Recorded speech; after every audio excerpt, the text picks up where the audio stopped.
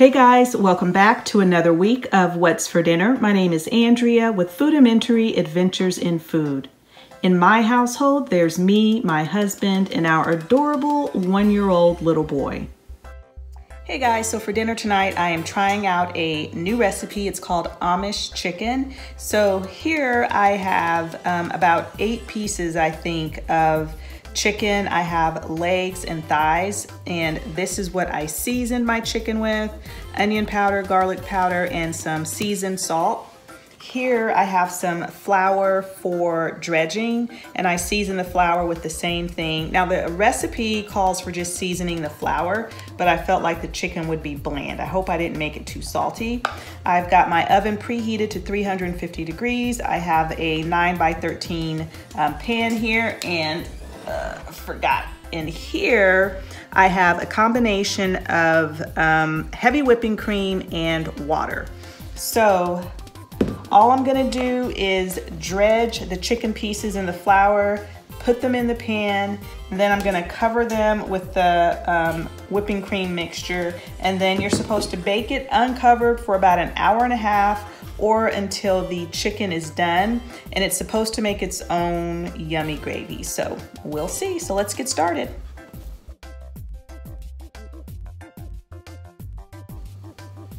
All right, got my chicken all dredged, and I am just going to pour this over the chicken.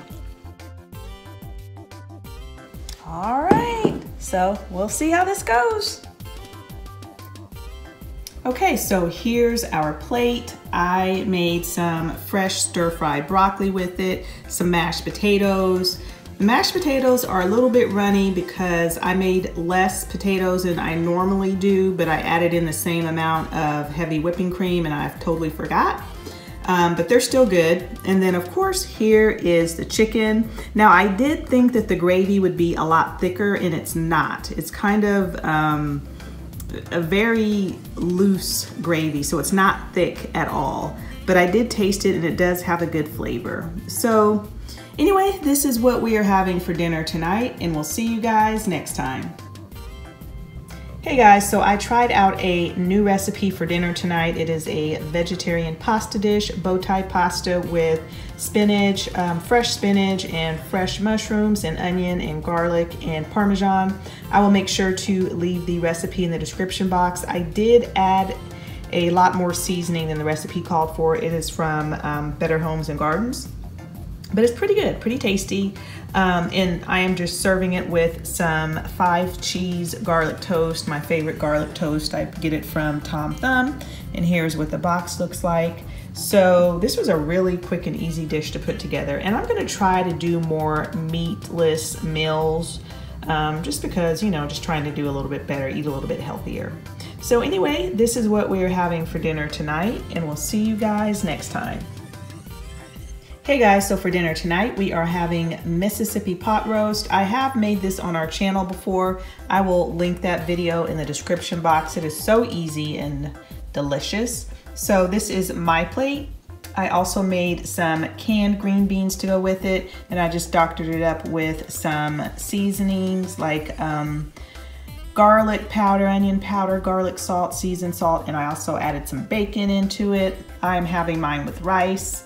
And this is Howard's plate. And we had some leftover mashed potatoes in the fridge from another meal, so he is having mashed potatoes with his Mississippi pot roast. So this is what we are having for dinner tonight, and we'll see you guys next time. Hey guys, so for dinner tonight, I am cooking from my freezer. In my freezer, I had this bag of chicken wings from Walmart. They are Asian style 7 spice, and it comes with a dry rub packet. So I cooked these in my air fryer at 400 degrees for about 23 minutes, and here they are. And then we had some leftover green beans from the other day, and then I just made a side of this pastaroni that we both like a lot. So quick and easy dinner is what we are having tonight. See you guys next time. Hey guys, so for dinner tonight, we are having Aldi pizza, and it is the medium one. It's 12 inches, the meat pizza, and you get sausage, pepperoni, beef Philly steak meat, and bacon. on a traditional crust with 4 cheeses. And we have had this before. It's been a while. So you cook it directly on the oven mat, and then I put it in one of these disposable pizza trays to cut it up.